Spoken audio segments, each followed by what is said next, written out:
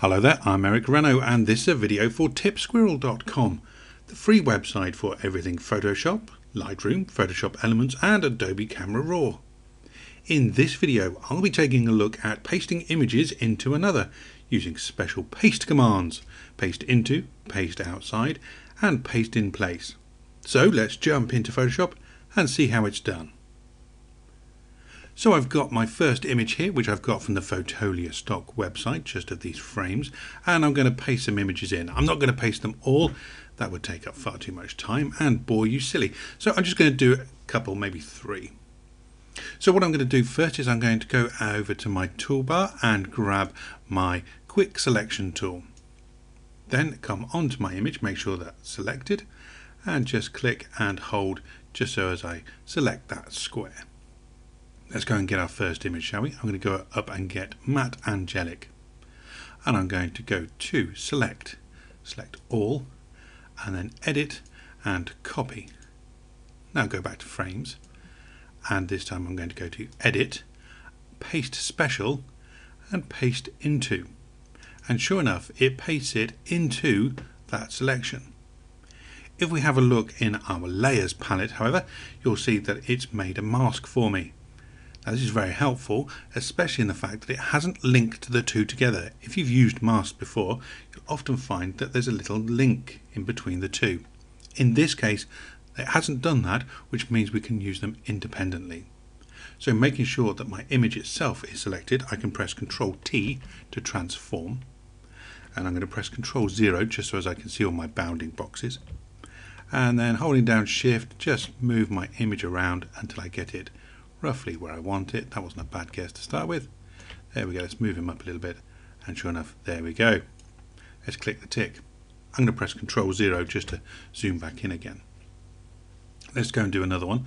Let's go back to our background layer, which is where our frames are on, and just click, and I'm just going to hold, click and hold, and sure enough, it pops it into the rectangle for me. Let's go and get one of Nick. Now this time I want to get a portion of this photograph, so I'm going to make a rough square kind of, there you go, that'll do. And I'm going to press Ctrl C to copy, and then go back to my frames and edit, paste special, paste into, and again we've got our layer with a mask on it. Make sure that I've selected the layer, Ctrl T, and then just bring this in, and there we have it. There's Nick in his frame. Good. Click the tick.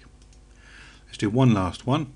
So back on my background layer, quick selection, and there we go. Go and get Pete, and I'm going to select Ctrl A, Ctrl C, and then back to frames, and then paste into. And sure enough, there's Pete. Ctrl T, and let's bring this one down. There we go. There's Pete in his own frame as well. Good. We're looking good. I'm going to click the tick. Now you may have noticed there was another paste special in there. Paste outside. So let's have a look at that one just for now. I'm going to click on my background layer and then select this one here. I've already got Pete on the clipboard. So let's go edit, paste special and paste outside. And sure enough, it pastes everything around the selection. Now I've not found a use for this. If you do know one, then please drop it in the comments wherever you're watching this. I'll be interested to know how you use this particular one. Let's get rid of that one for now though. But that's paste outside. If it's helpful to you. That's good enough. Now I'm very happy with the position of these files, but not the picture. So here I've got another image room, PSD, and I would like these pictures to be in exactly this position, but on this picture. And that's very easily done thanks to the paste commands, the paste special. So let's go up to my top one, which should be Matte. There he is. And what I'm going to do here is I want to select Matte, but if I press Control and click on the image here, you'll notice that I get all of it. There's Control D to deselect. But if I hold down Control and click on the mask, I only get what's inside the mask there, even though I'm going to be copying from the layer. That's quite helpful. So edit and copy.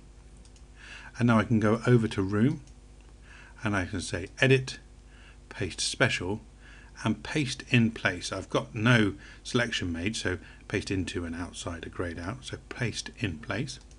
And we should find that it's in exactly the same place as it was with our other image. There we go, nice one. Let's give Matt a frame, Control J to duplicate that frame layer that I've already made, and put a frame on him. Control T just to size that around, and there we are. Matt's now got a nice frame around him and he's in exactly the right place. Click the tick. Let's do just one more. Let's go over and get the picture of Pete. This time I'm going to select Pete, so control and click actually on the thumbnail of the image, so I'm getting it all this time, and press Control C, and then back to my room and then edit and paste special and paste in place, and sure enough he's in exactly the same place.